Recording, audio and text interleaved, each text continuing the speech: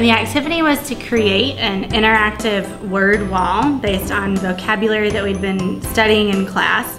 So when giving the assignment, I came in and created 12 sections on the wall. And then they were asked to include the following things in their section. They had to have the definition of the word, a 3D something that was representative of that word, a couple pictures, a QR code that leads to a video or alternate explanation of the term, and any other key words. So on some of the words that we're not as familiar with in the definition, it might have 4 words that we also don't know, and so they needed to include those definitions as well.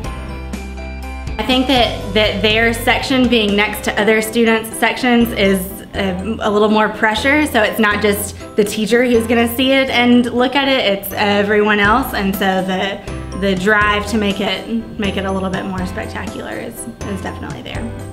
Sometimes I think thinking outside of the box is a little challenging for students. You know, technology is a key part of students' lives.